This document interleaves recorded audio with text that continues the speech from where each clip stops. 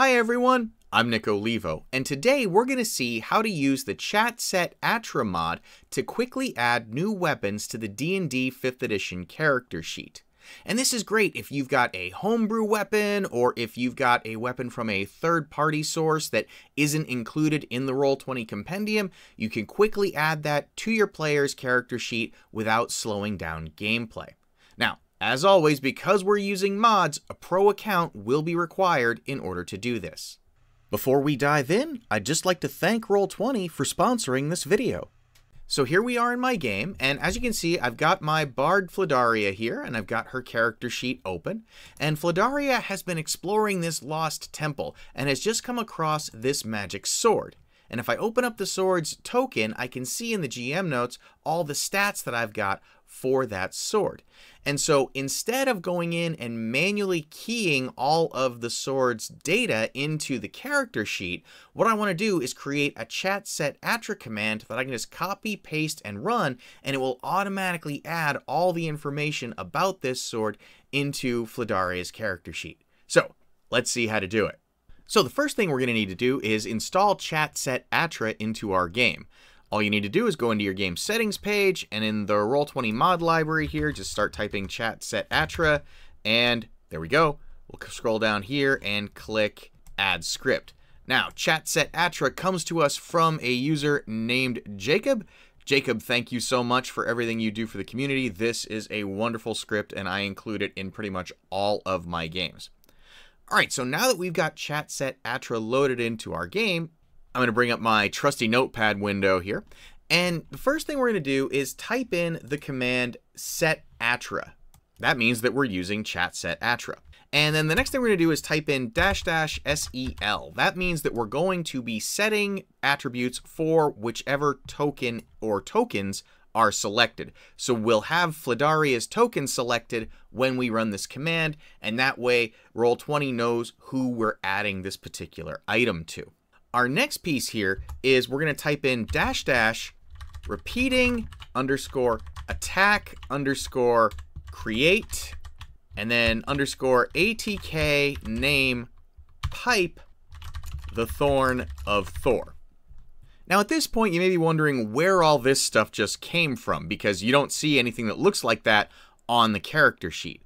So, a couple of things. First, there is a page of documentation that I will link to down in the video description that talks about a lot of these behind the scenes sort of aspects to the 5th edition character sheet. But the other piece that we're going to talk about is how you can inspect the character sheet to figure out what all of these different attributes are named so that you'll know what they're called and how to work with them. So, let me show you what I mean. I'm going to start by clicking on the little plus icon right here in the attacks and spellcasting section. And this brings up the empty space where you can manually key in the information about the weapon or attack that you are creating. Now what I'm going to do is press F12 on my keyboard, and that opens up these developer tools. And these are way more involved than we would really need to go into for purposes of this video, but just know that these tools allow you to view information about the page that you're on. And they give you this inspector tool that you can use to hover over various items in your web page to learn more about it. So we're going to hover over the name field here in the character sheet, and when I click on that, it locks my selection. And so when you come over here into the panel on the right, you see that the input type here is called text, and its name, let me make this a little bit wider, is attra _attack name, which corresponds to this right here. So the name of this attribute, atk name, is what we're calling here in the ChatSetAttr command. Now you may say, okay, well, where did this repeating attack thing come from? If we go up a little bit, you'll see that the whole panel that we're inside is called repeating attack. And so we are creating an element inside of the repeating attack section, and the item that we are setting to start with, the attribute that we're setting that is called atk name. And we're going to call it the Thorn of Thor.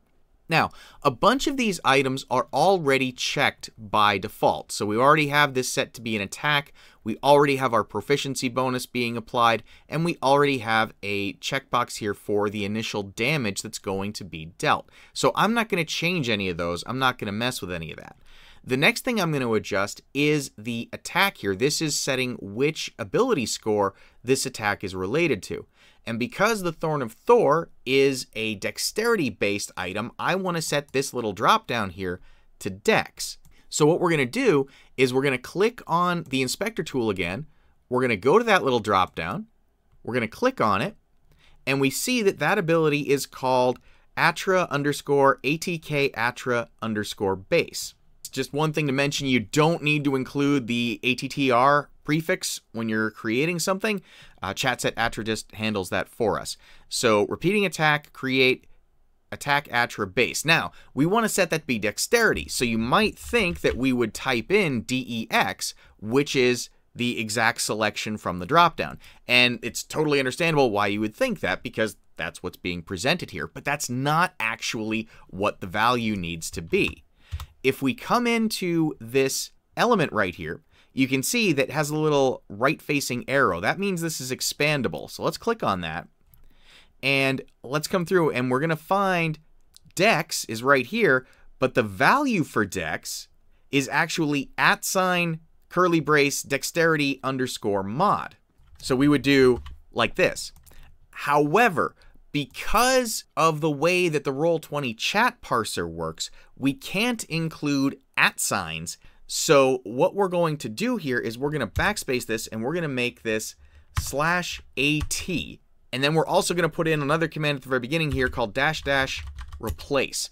And what that's doing is it's going to say, okay, anytime you encounter this specific identifier /@ replace it with the actual @ under the hood, and then the command will work properly. Now you may have noticed that I'm not putting line returns into this particular command. I'm doing everything on a single line. I'm going to explain more about that in a minute, but just know for right now that you're going to want to put all of your command onto a single line in order for it to work properly. Okay, now we also want to put in our magic bonus here because this is a +1 weapon. So I'm going to click on the inspector again, and we're going to come down here to magic bonus.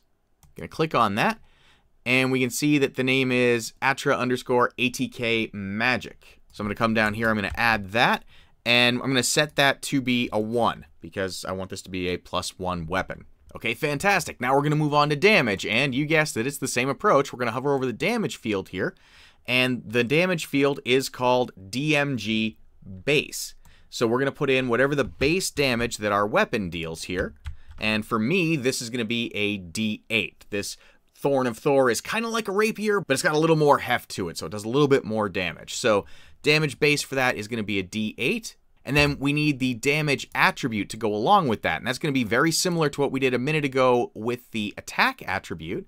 Again, the damage attribute is going to be called DMG ATTR. It's also a drop down, so it's probably going to be exactly the same as the other one, but we want to double check just to be sure. And we see, yes, it is @dexterity mod again. So we're going to use that exact same syntax as we saw before.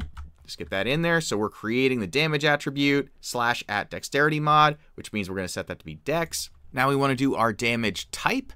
So again, we're going to use the inspector to click on that, and we can see that the damage type is called @_DMG type, and I want to set that to be piercing damage because this is, like I said, like a rapier. Okay, and now what I want to do is check this damage to box, because that's what's going to tell the system that we're going to deal additional damage besides the piercing damage from the rapier. We're also going to deal some thunder damage as well. So I want this box checked.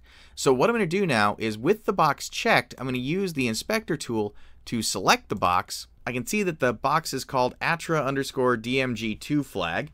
So we're going to set that. There we go. So DMG2 flag. And then we want to set that DMG2 flag to curly brace, damage equals 1, closing curly braces, DMG2 flag equals 1. We want to set it to this value right here. This is what's going to make sure that the box gets checked for us. So this is what it's going to look like. And incidentally, this is the reason why we're doing all of this command on a single line. Because if you try to put a multi-line ChatSetAttr command together, you may have seen this from other videos I've done, sometimes you'll have a command where we do setattr and then a pair of open curly braces and then a whole bunch of things inside. Well, the problem is the system's going to find these closing curly braces and think we're at the end of the command. And as a result, not everything that you set up will be included. So to avoid that problem, what we're going to do is just put everything on a single line and then all is well. So DMG2 flag being set damage equals 1 and DMG2 flag equals 1 means that we will be including the damage 2 output when we roll damage.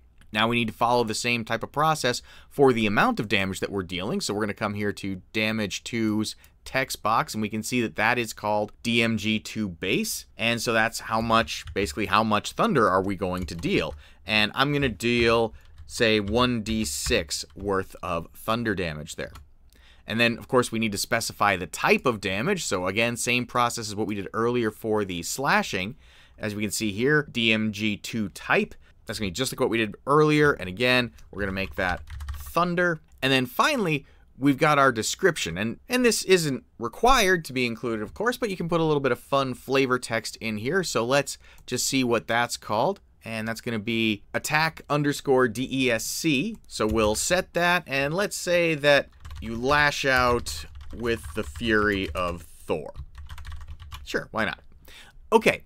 So now we've got our command. Let's go ahead now. Let's copy all this. Again, all of this needs to be on the same line. You'll notice here I have my line numbers turned on. If I put this here, this is line 2. So everything here is on one line in my command. So let's go ahead. Let's grab all of that, copy it. I'm going to close my browser tools here. I'm just going to press F12 so I get all that screen real estate back. I've got Fladaria's token selected. I'm going to paste in the command, press enter. We get a message from ChatSetAttr telling us all of the attributes that have been set. And now let's scroll down. We can see here they are. You see the Thorn of Thor. So our title is here. Our attack is going to be dexterity. We have the magic bonus of 1 being set. Our damage is a D8 plus our dexterity modifier. It's piercing.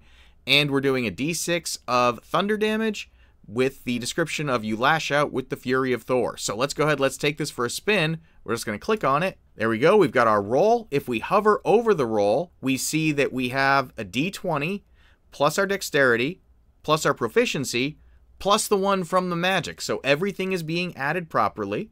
We see our description. You lash out with the fury of Thor. Let's roll damage. And we see that we roll 11 piercing damage. So that's a D8, which is our base damage, plus our dexterity, plus 1 from the magic bonus. So we rolled 11 damage there, and then we rolled the 3 thunder damage. And the piercing and thunder are both labeled properly. So now when our character finds this sword, we just run this command, it's on their character sheet, and they can begin attacking with it right away. They don't need to wait for us to go through and manually key everything in, and they don't have to go through and manually key everything in. It's just a really nice, fast way to add these new attacks into your player's character sheet. So there you have it. That's how you can use ChatSetAttr to quickly add new weapons to the D&D 5th edition character sheet. I hope you found this video helpful. If you did, please give it a like and consider subscribing. And until next time, folks, have a great day.